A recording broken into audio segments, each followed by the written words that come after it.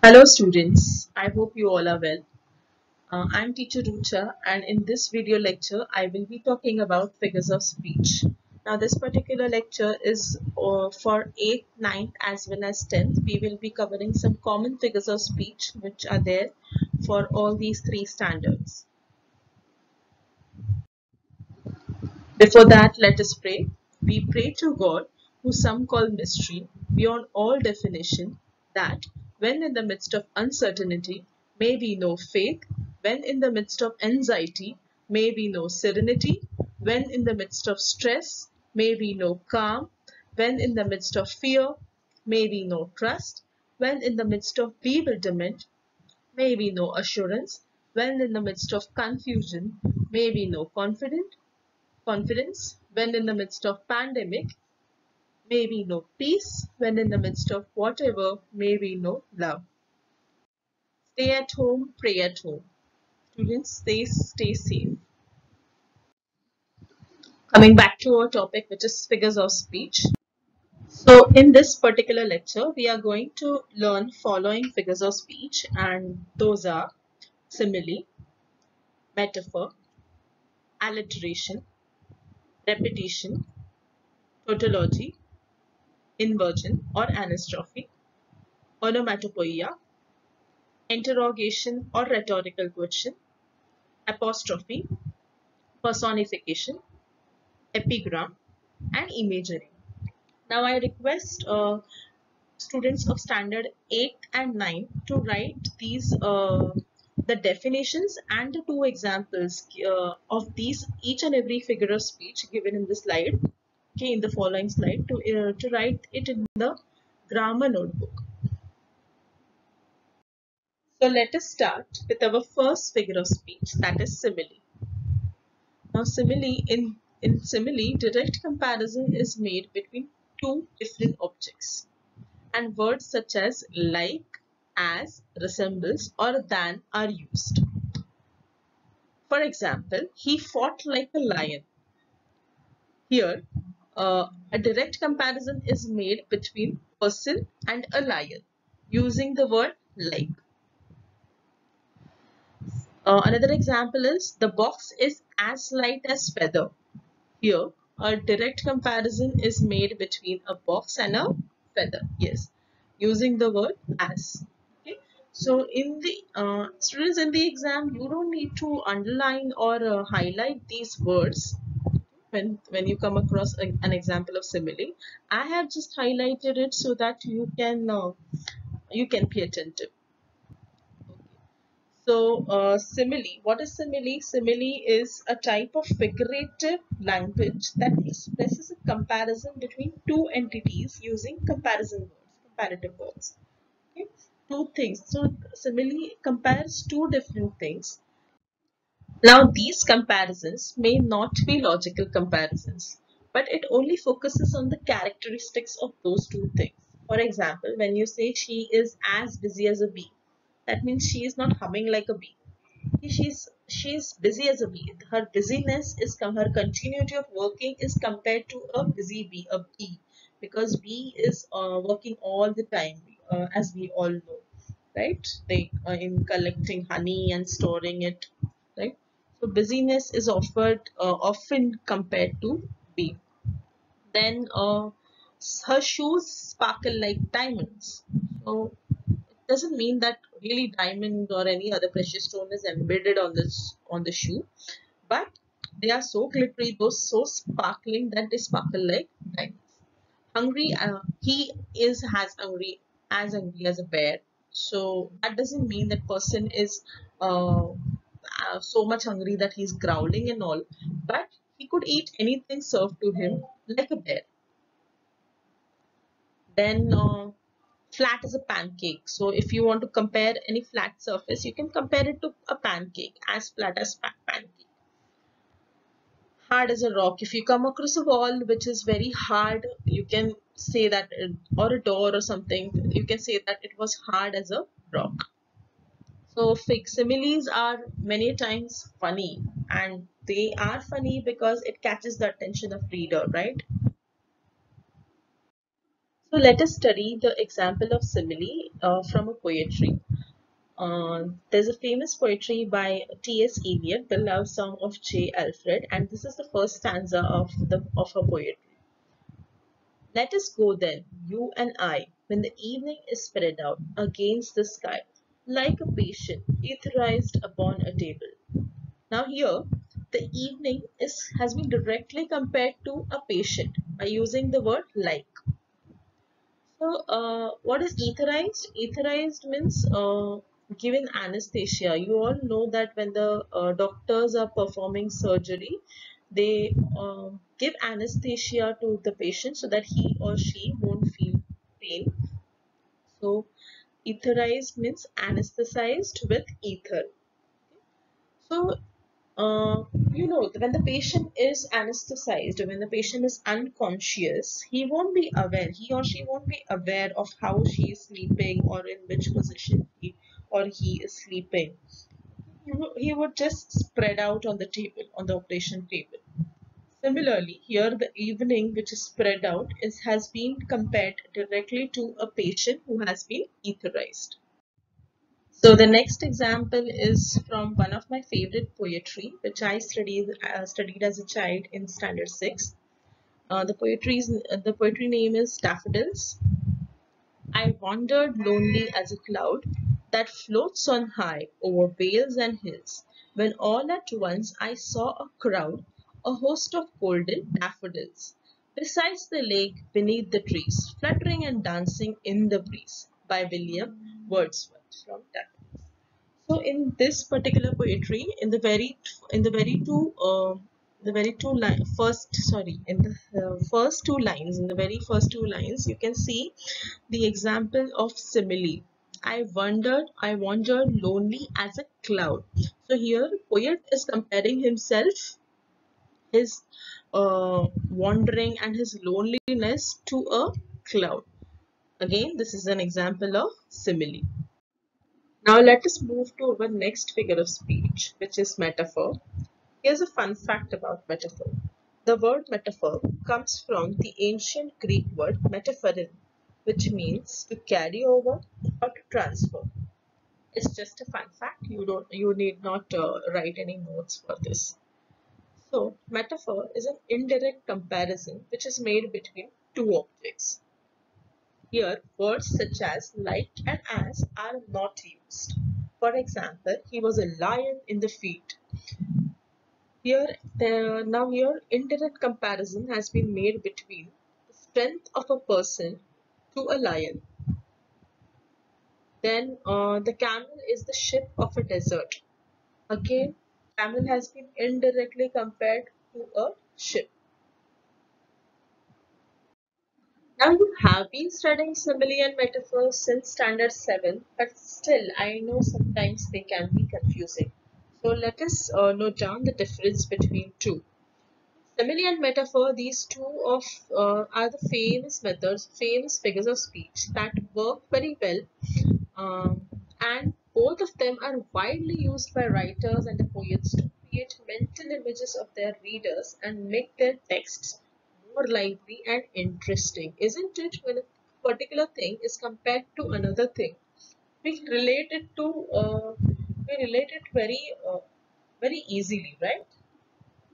Um, So when you use a simile, you say that something is like or as something else. And when you paint a picture by saying that something is something else, you use metaphor. In simple words, in simple words, simile and metaphor. Simile is a comparison of two different things using the words like or as. Metaphor is a comparison of two different things that does not use the words like or as.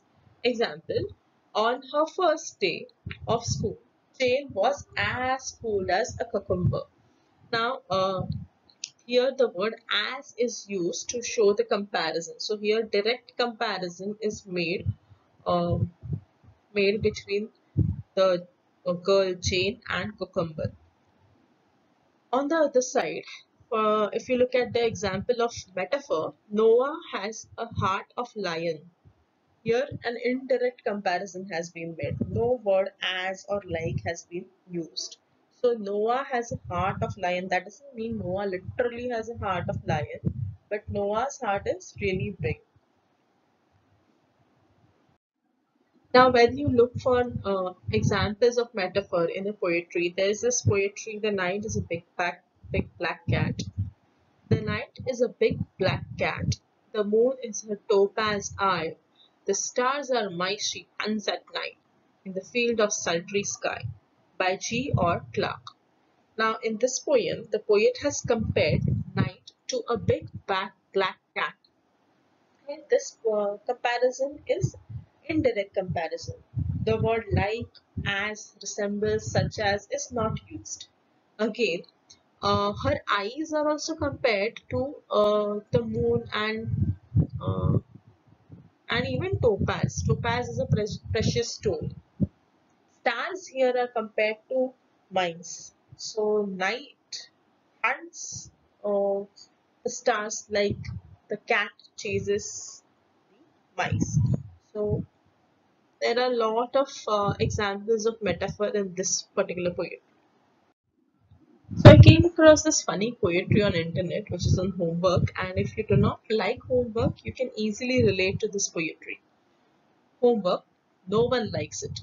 Homework is a bee sting on your tongue. It's the worst. Homework is dropping your ice cream cone on the sidewalk. How awful. Homework is a deflated balloon. So depressing. Let's do away with it. So homework here, poet mentions that nobody likes homework, and we come across many children who do not like homework, and many of you might not enjoy doing homework at home, right? So homework is has been here indirectly compared to a bee sting. Now you can imagine when a bee stings somebody's tongue, it can be very painful, and it would be very impossible for that person to talk, right? So it's worst. Homework is dropping your ice cream cone on the sidewalk. Now, the action of dropping an ice cream cone on the sidewalk also has been compared to homework. All of a sudden, you are eating ice cream on the streets, and all of a sudden, you drop your ice cream on a sidewalk. It can be very sad, very awful. Homework is a deflated balloon. Now, you can see children how happy they are with balloons. They are playing it, and once the balloon deflates, they get sad. So it depresses them. So homework is similarly depressing. When you don't expect any homework, and at that time teacher is giving you the assignment, homework can be depressing.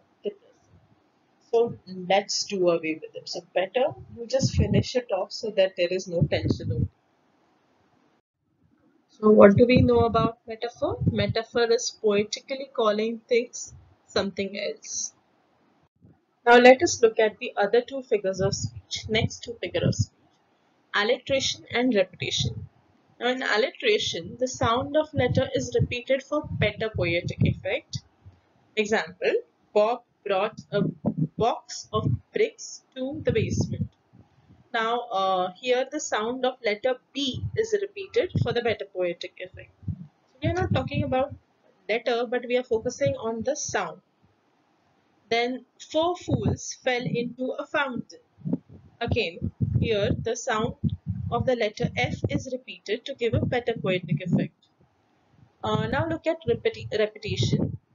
Now here words, phrases, and even sentences are repeated again for the better poetic effect.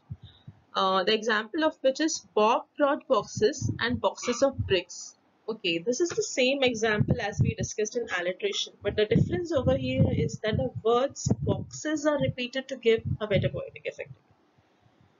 Then another example is no stir in the air, no stir in the sea. Again, the words no stir are repeated for a poetic effect. Now let us look into these figures of speech in detail. First, we will discuss about alliteration. Now look at this example. I have heard how hedgehogs hop the hedge. Now, what is done over here? Here the sound, the repeating sound is often a starting word. Okay, have, heard, how, hedgehogs, hog, hedge. Okay? And also that this thing, also the syllables which are stressed. So for example, hedgehog. Hedgehog is one word, but again the hog in hedgehog is stressed. So over here we can say this is an example of alliteration because sound H is repeated quite often.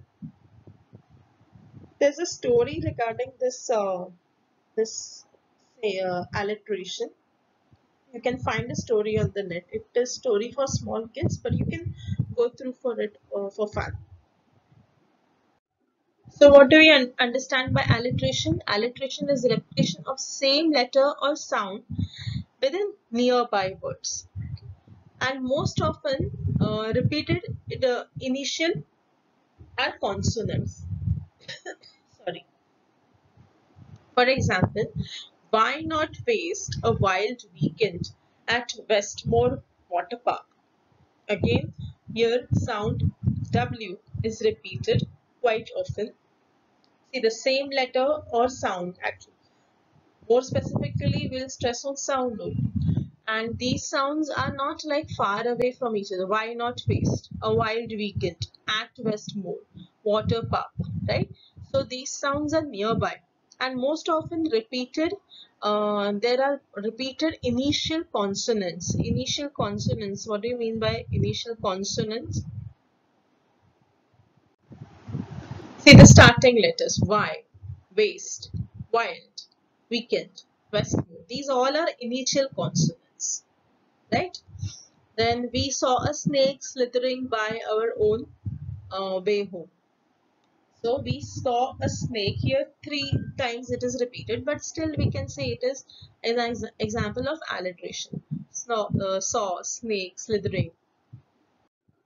Here are some funny examples of alliterations.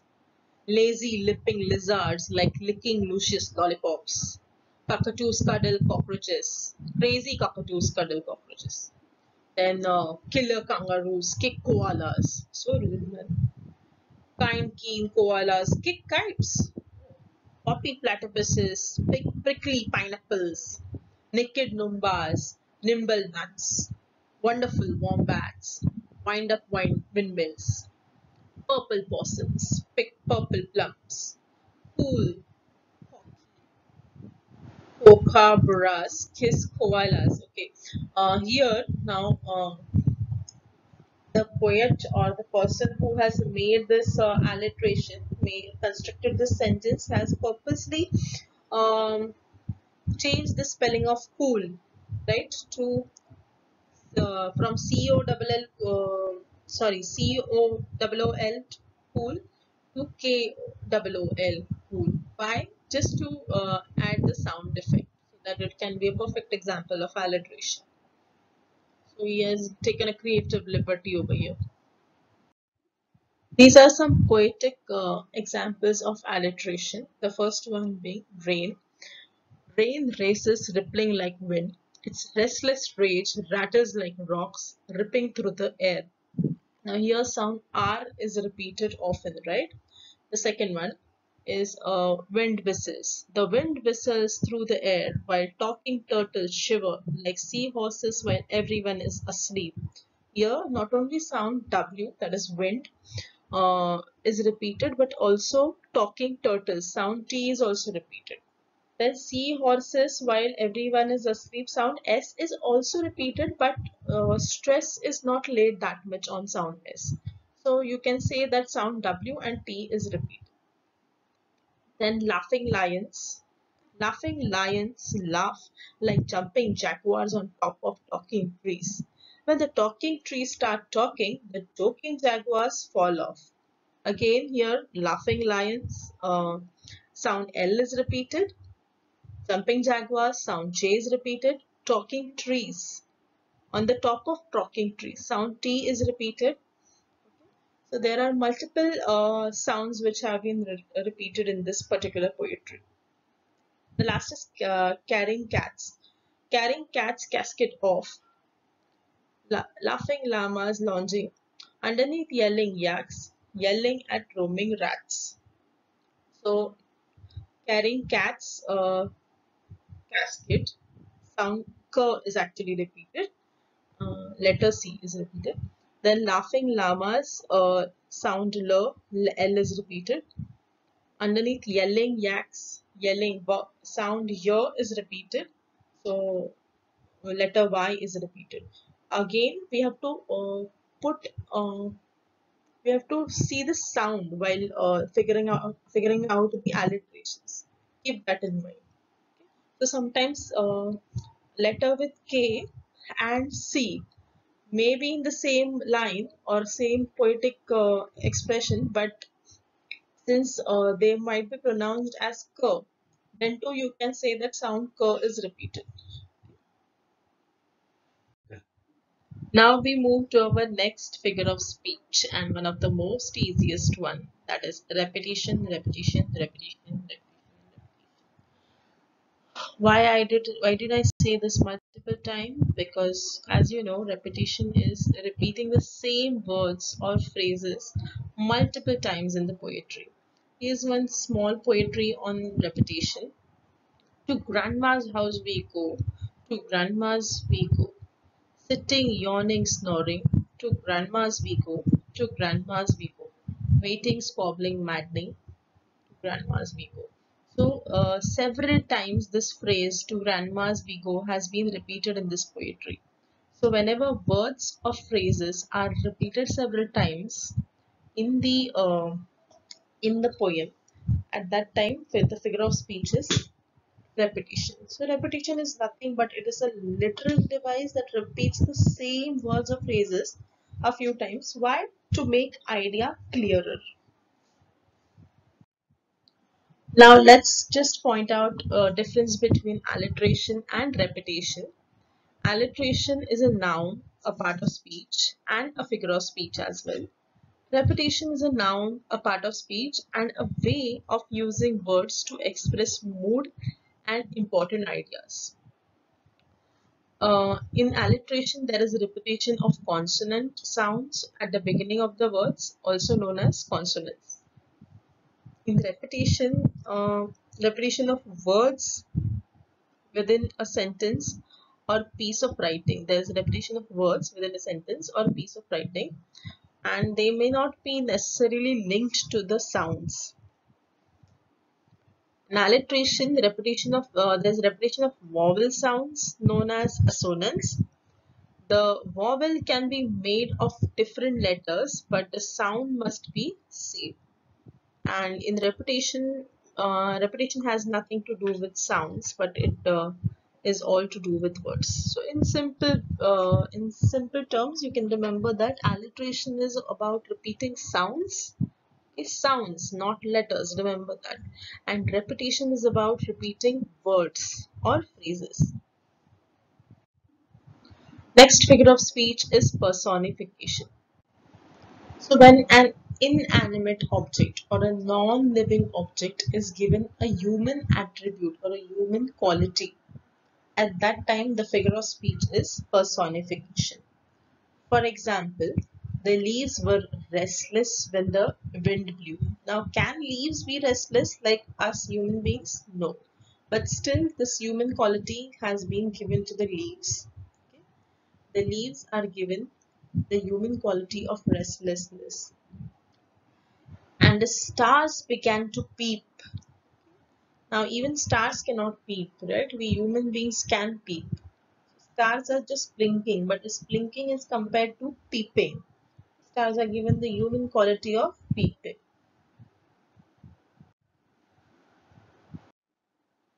So, what is personification? Personification is when you give human qualities and human characteristics to an object, animal, or an idea.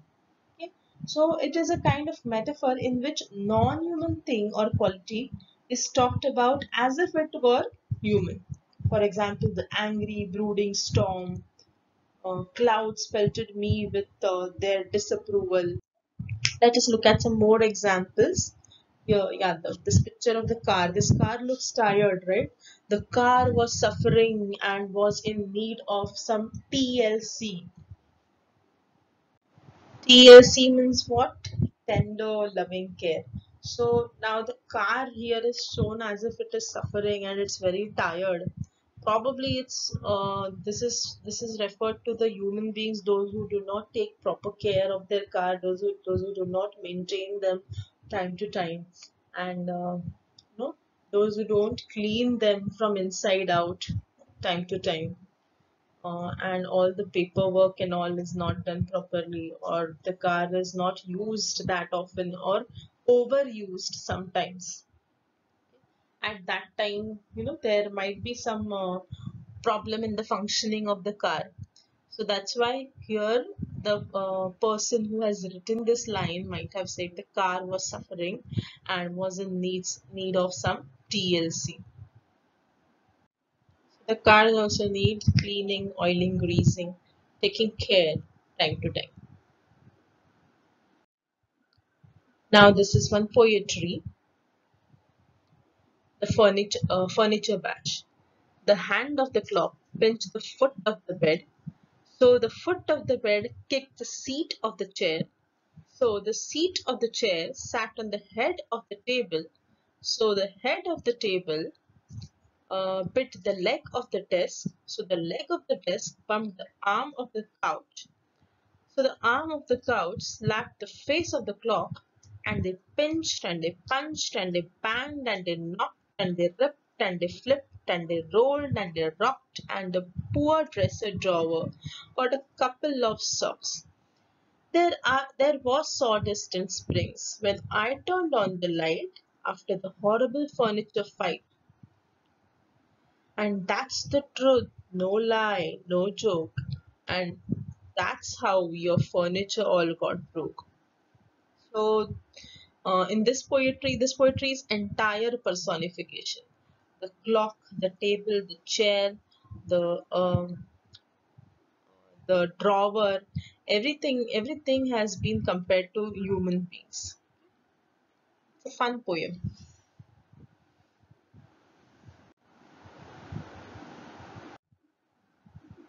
Next figure of speech is apostrophe. Here, a direct address is made to an abstract idea or dead or absent. Uh, for example, oh God, please help me. So why this is apostrophe? Because God has been addressed over here. Now God is absent physically, right? That is why this figure of speech is apostrophe. Shakespeare, thy mantle has fallen on no man. Now Shakespeare again is no more with us. So this figure of speech is definitely apostrophe, because here a dead person is being addressed as if he were living. So apostrophe means addressing someone who is absent, dead, or non-human, as if that is a person, real person existing in front of you, or the thing, or a person present before you. So, like examples, for example, you can take, "Oh nature, thou art my goddess." Here, nature is not a person, right? It's an abstract thing. So, yet, poet is talking to nature. So, this particular figure of speech is apostrophe. Little lamb, who made thee? Now, again, little lamb, yeah, little lamb exists, but then um it cannot talk to us like the way we can. So, still, the poet is talking to the little lamb. Blow winds blow. Now, winds also cannot communicate. They can just blow that. Still, the poet is communicating, talking to the winds. So, these three are the examples of apostrophe. So this is a poem by John Donne. Death be not proud. Death be not proud, though some have called thee mighty and dreadful, for thou art not so. For those whom thou dost overthrow, die not, poor death, nor yet canst thou kill me from rest and sleep, which but thy pictures be. Much pleasure then from thee, much more, much must flow. And soonest our best men with thee do go, rest of their bones and souls' delivery. Thou art slave to fate, chance, kings, and desperate men. And thirst with poison, war and sickness dwell, and poppy or charms can make us sleep as well. And better than thy stroke, why swell'st thou then?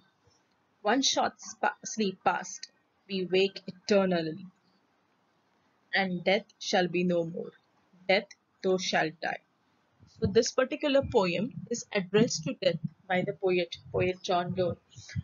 Now death is an abstract idea. We can't really see it, but still the poet is addressing. Why? So that people should not think that once we die, it's all over. Once we die, our soul still lives, right? Continue to exist. So that's the idea behind the poem. We can state that this whole poem is, yeah, it is having a lot of archaic words, and that is the words in Old English.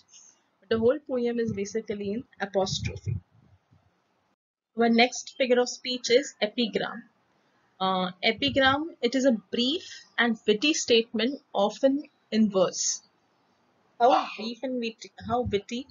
Let's see through the examples. The first is, the child is the father of man.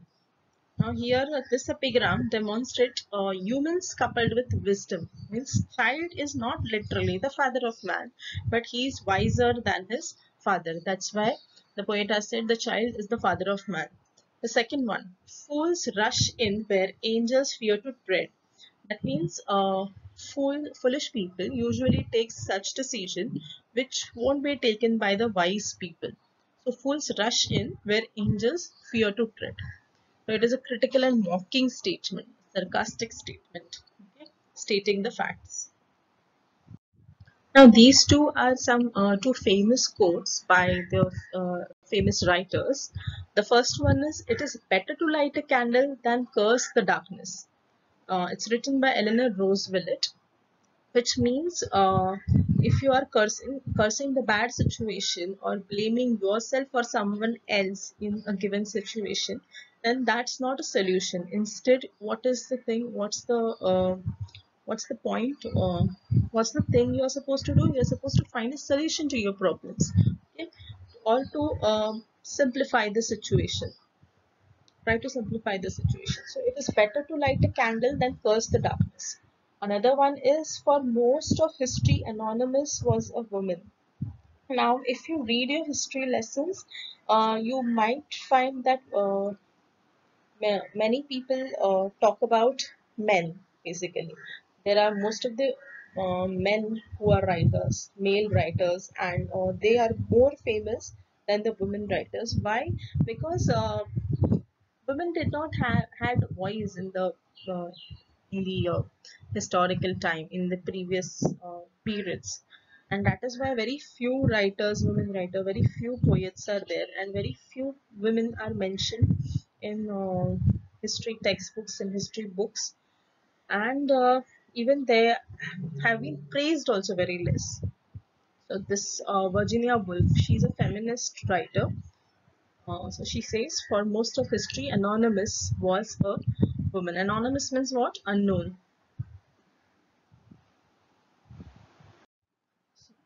So there's one poem, Epigram for Wall Street. Okay. Uh, I'll tell you a plan for gaining wealth, better than banking, trade, or leases. Leases means what? A contract signed between the two people for money or loan or property. Okay.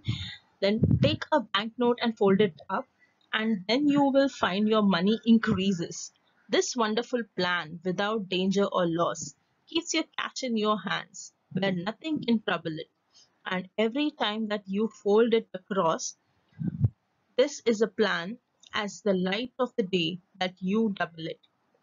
So this is actually funny poetry, where by the poet Edgar Allan Poe, he's saying that the best way to save your money is just fold it and keep it in your pocket.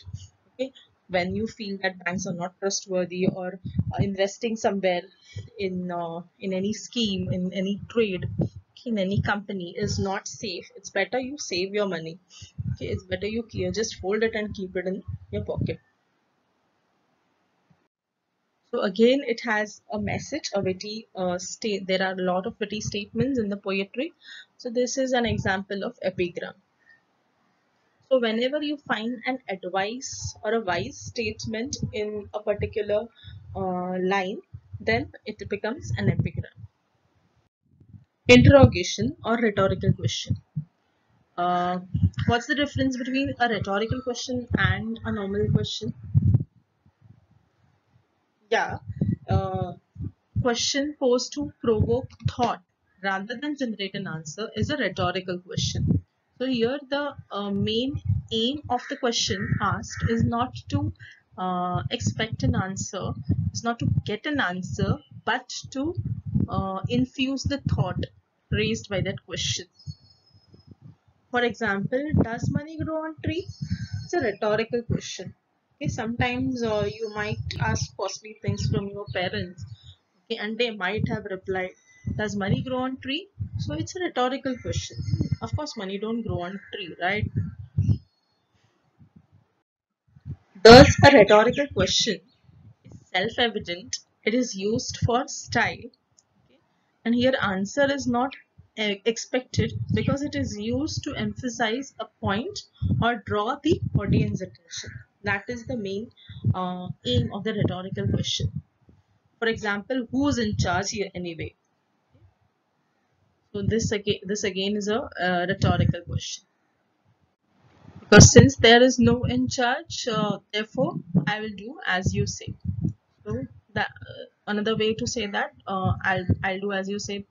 That is who's in charge here anyway. These are some rhetorical questions which you might have heard or used quite often. Like, how could you? Is this a joke? Are you crazy? Why is this happening to me? Who cares? Does money grow on tree? Again, the same question.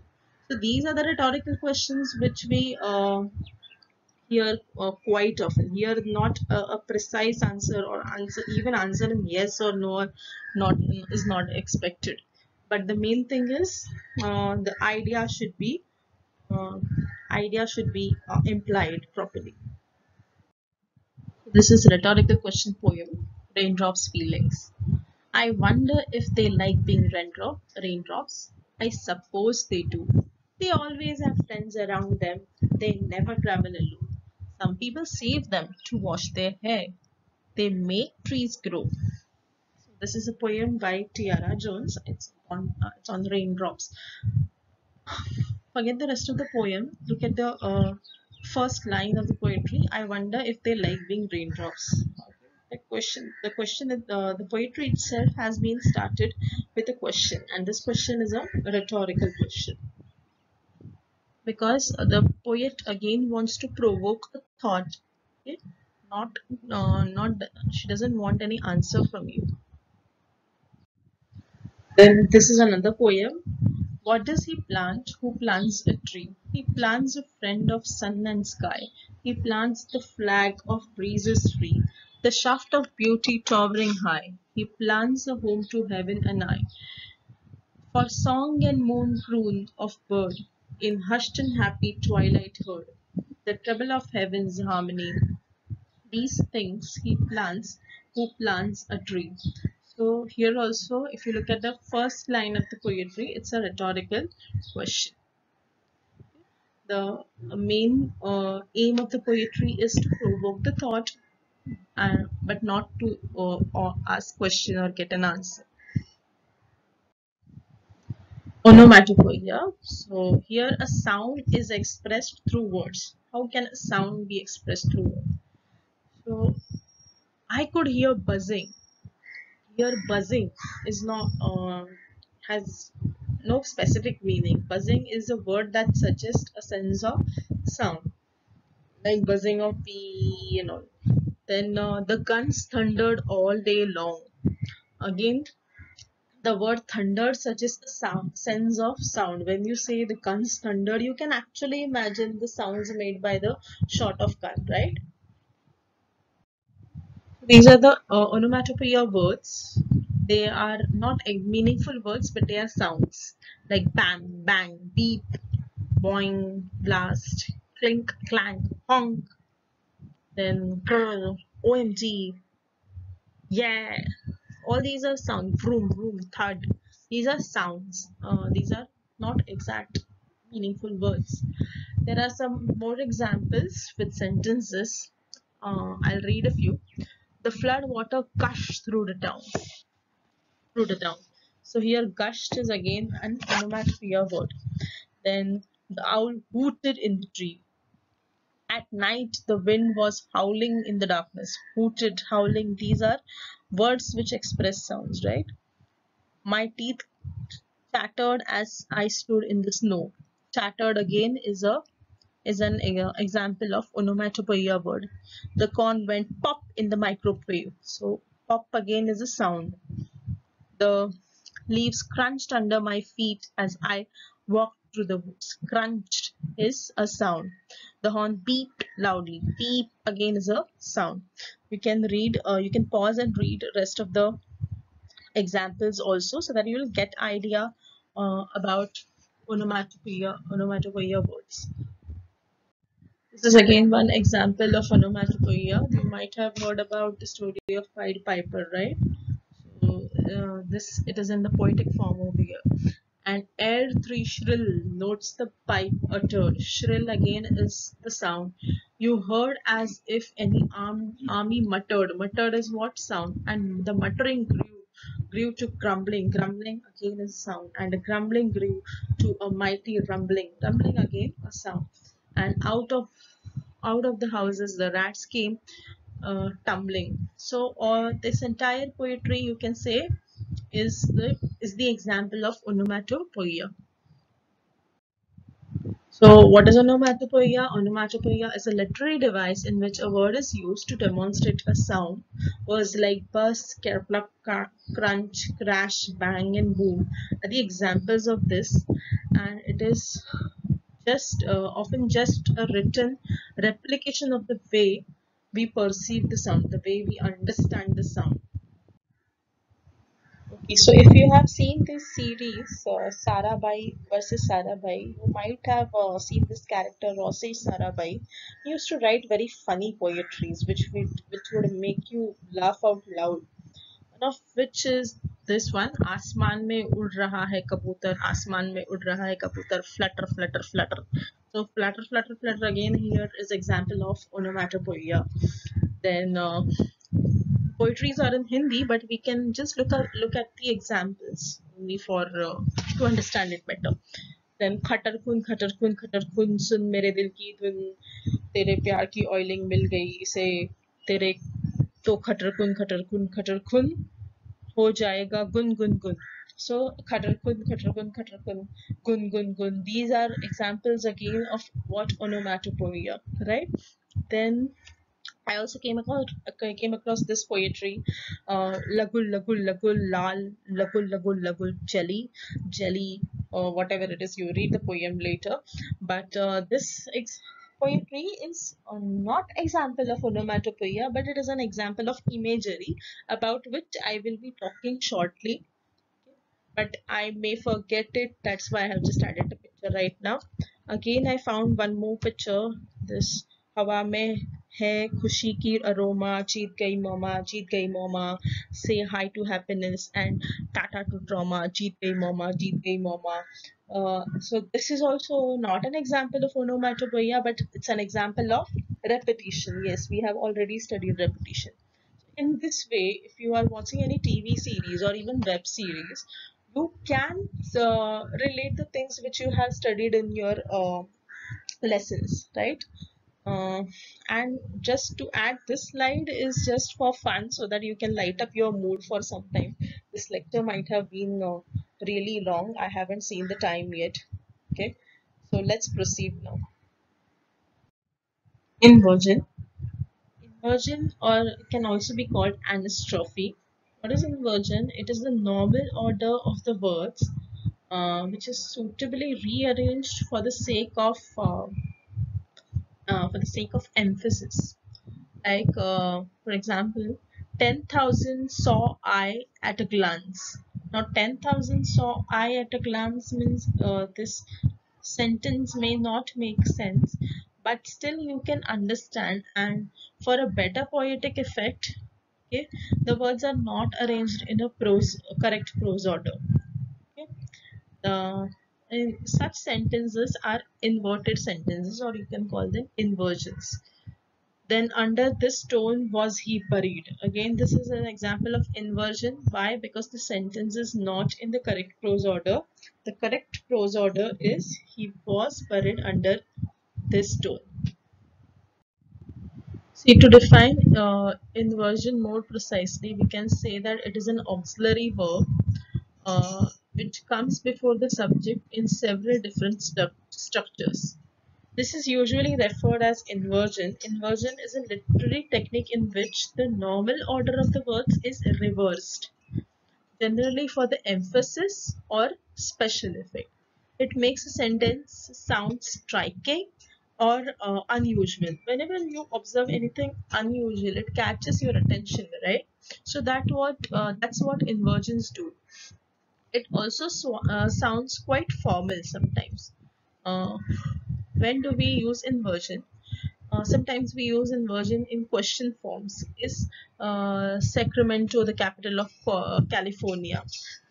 While making a statement, we will say that yes, Sacramento is the capital of California. But if we are making it, converting it into an interrogative sentence, then is will come before Sacramento. Then when we use a negative adverb or adverb phrase at the beginning of the sentence, hardly had I closed my door when I realized I had lost the keys. Rarely has he got mark 10 in math. So here hardly had, rarely has been, these adverbs have been used before the rest of the sentence. Then in these expressions, the inversions come in the second part of the sentence. Not until, not since, only after, only after, only when, only by. For example, not until I asked a passerby did I know where I was. So again, the sentence begins with not until. With this expression, then not since I was a kid have I eaten a bowl of cereal. Then we can use inversion instead of if in conditionals with had, were, or should. Had he trained hard, he would have won the match. Then we can use inversion after so or such that. So loud was the noise that I couldn't work. Then such was a day that we will all remember forever. We can use inversion with so, neither, nor to express agreement. I love reading. So do I. So again, so do I is an inverted sentence over here. This is a famous character from Star Wars, Yoda, and he always makes his statements in inversion. If you have seen Star Wars series or if you are going to watch, observe him, observe his sentences. If no mistake you have made, losing you are a different game you should play. Now this again is not a correct order, but the correct order of the sentence might be if you have not made any mistake, you are losing, then a different game, then you play a different game. So these are the correct prose order, but it doesn't catch our attention, right? So Yoda catches audience attention by his inverted sentences and also the witty statements that he makes. This is a poetry. Sometime too hot the eye of heaven shines, and often is his gold complexion dimmed, and every fair form from fair sometime declines by chance or nature's changing course undrimmed. Again, this poetry is an inversion, so it can be an example of inversion or anastrophe. Next figure of speech is tautology. Here the words or expressions of similar meaning are used mainly for emphasis, sometimes for eloquence. Eloquence means fluent or persuasive speaking or writing. What is persuasive? Persuasive is convincing. For example, pure unadulterated butter is available here. Why this is tautology? Because the words pure and unadulterated have the same meaning. Then it brought joy and cheer. Again, this is an example of tautology because joy and cheer both have same meaning. Then, so what do we understand by tautology? Tautology is a repetition of an idea in a different word or phrase or sentence. Example, with malice toward none, with charity for all. Here can see that there are no words with similar meaning, but there are phrases with more or less similar meaning. With malice toward none, okay, with charity for all. Malice means an intention to harm someone. So malice towards none, with charity for all, have more or less same meaning. These phrases, right? This is a quote made by Abraham Lincoln on his second inaugural address. So here's a poem with tautology. The sun has set, the light of eyes is darkened. The sun has set, the light of eyes is darkened. Again, these two phrases have same meaning. A cloak of darkness clothes the moon. A cloak of darkness clothes the moon. Again, the sun has set. All these have same meaning. The stars have withdrawn their brightness from shining, and every heart is sick, and every eye has water. Same meanings, right? Low of his beams, the day star shone. Sad gleams the moon through cloudy veil. The stars are dim, our nobles mourn.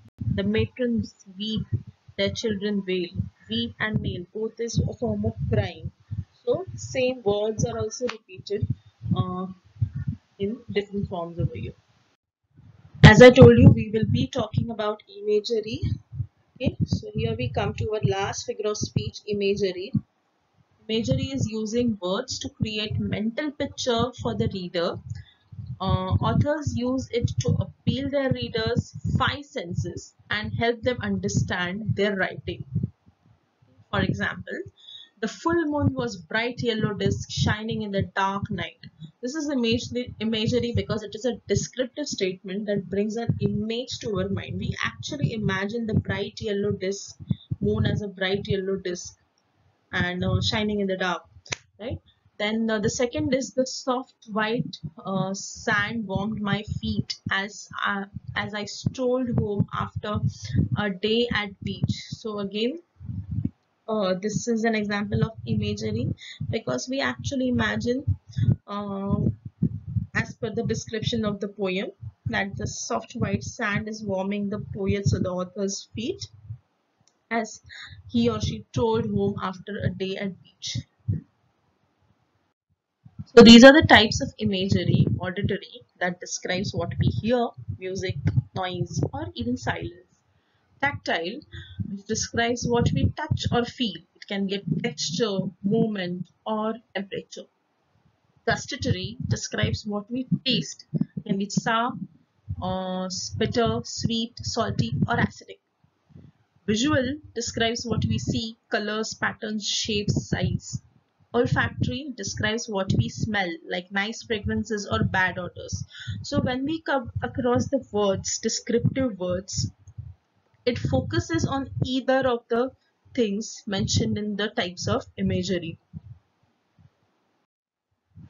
Here's a poem, Water. We are fishermen in the flat sea. All day long we are in love with water. The fish are naked, the fish are always awake. They are the color of old spoons and caramels. The sun reaches down, but the floor is not inside. Only the rocks are white and green. Who knows what goes on in the halls below?